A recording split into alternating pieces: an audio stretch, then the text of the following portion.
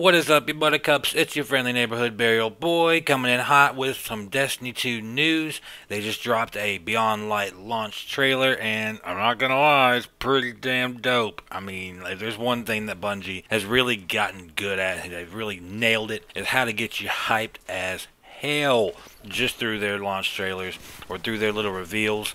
They know how to get the hype rolling. So if you haven't seen it already, we're going to watch it. I'll leave a timestamp if you want to skip past it and get straight to it. But we're going to watch it together, and then we're going to go over it in a little bit more detail, guys. So let's get digging. The light and dark ready themselves for a new phase. So must we.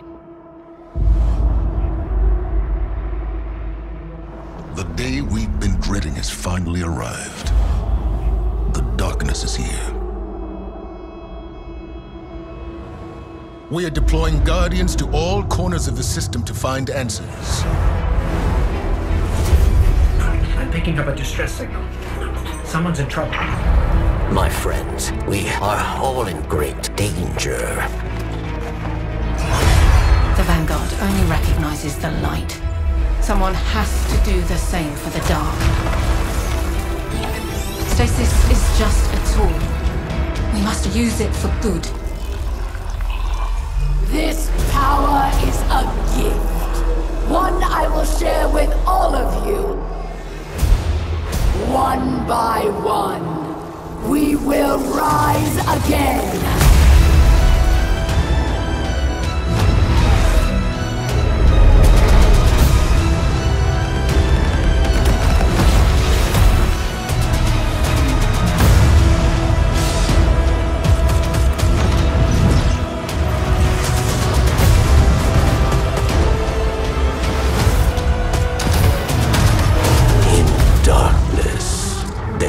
Only one truth: death.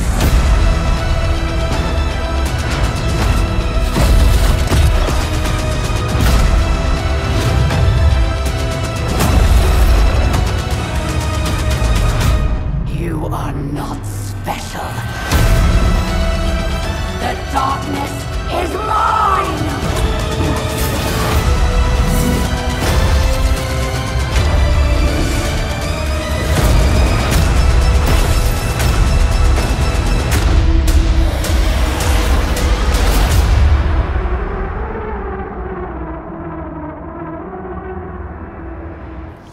Okay, so, oh my god, like, first off, did you not hear the musical score in that? Okay, we all know, yes, that's Paint It Black, and yes, that's just a great song as it is already, but man, that dope-ass rendition of it was just epic. It was incredible. It was just awesome. I think it really helped set a tone for everything really nicely.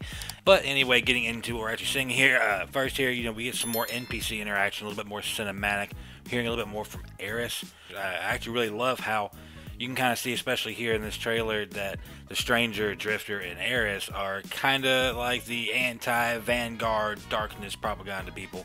So I find it really fitting that it would be these three that are going to be kind of our main NPC interactions that we have on Europa. But here we get to see some more of these darkness structures right here, and I mean, and these things are gorgeous. And here we see a scene of a bunch of Guardians running in the tower, almost like that sense of emergency that, hey, we gotta fucking go. And just the epicness of your Guardian walking through the center to your ship as everyone else is scouring away. I think that is really awesome. And then right here we get to see actually Eris, the Stranger, and the Drifter in action. I think it's actually really cool to see Eris and the Drifter in action. Something we don't really actually get to see. Eris is pretty slick. She's a bad bitch. We all know it. And Drifter, I feel like we're only getting to see a scratch of the surface of what he can do. And clearly, it's made abundantly clear here that the Exo Stranger is not one to be fucked with. I mean, just look at her. Damn. And so I'm also really enjoying getting to see some more of these darkness structures. I mean, you just look here, just the massive size of them. I think it's incredible. But we really don't understand how big this is going to be. And here we get some of these Guardians riding through, and out of nowhere, skadoosh! Just giant mech warrior dropping down in your face. Like, I'm wondering, is that going to be something that happens like in open world? Or you just be riding your Sparrow through an open world, doing patrols, and out of nowhere, you know, Mech Man dropping on your forehead? Like, oh, that's so cool. Either way, I think it's really cool we're actually getting to see some of these exotics in use. We're getting to see a little bit more of them. Right here, we're getting to take a little bit more look at and some action of Aramis's lieutenants. Now, these guys look pretty nasty. I mean, they're something serious. I have a feeling they're actually going to be a force to be reckoned with, and I think it's going to be a lot of fun fighting them, going against them, and seeing the interactions we have with them and their fight style, the abilities they have, and they look really awesome. So getting to see some more of them here is really nice. As you can see here, we get an up-close look of what appears to be an Exo's eye, and maybe something to do with Clovis Bray. I'm assuming it has to. I think we're going to have a lot more to do with Clovis Bray, the expansion, than I think most people realize, especially with all the interactions and everything we're getting with the Deepstone Crypt. Oh, and this part right here, watch this. Boom! Dude, looked like that was so cool. Like, literally one of Aramis's lieutenants gliding down on top of a shank, and then as it gets close to the ground, just yeets it to the ground. And I'm really curious to see a little bit more on what this giant area is. This area right here is clearly massive. I don't really think it's part of the raid per se, maybe part of a strike, but either way, this is a really massive area, and it looks really impressive. The structure of this is incredibly impressive. And then right here, look. You are not special. I ain't even met the bitch yet. She already telling me I'm not special. Like, Aramis she's a bad bitch. She's definitely one of the cooler, I think, antagonists we have here. I mean, she's a leader. She's fierce. She's on a warpath, and she is not to be fucked with. She is something serious, and I'm really glad we've gotten her and the persona that she has as our antagonist here. And I think it's really nice right here to get a little bit more of a look of the Cosmodrome, kind of above and below ground. See right here, this kind of looks a bit like the last array area from D1. You can see it's a lost sector, because you can see the chest in the middle of the area.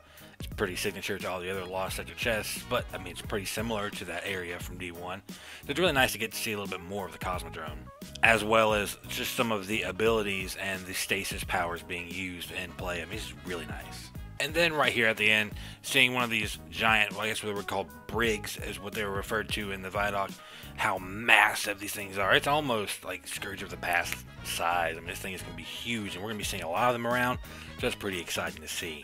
But that's just a quick little video for you guys. That'll wrap us up for today. Let me know your thoughts down below. What do you think? If there's anything maybe in this trailer that you saw that I missed, maybe something that you want to start up a conversation on, drop a comment down below. Make sure to hit the like button if you don't mind. It really helps me a lot here on the channel. And if you haven't subscribed already, make sure that you smash that bell icon when you do, so you can stay up to date with everything that I bring you here on the channel. And I really appreciate you guys stopping in, man. Alright? Remember, guys, life's a grave. Just dig it.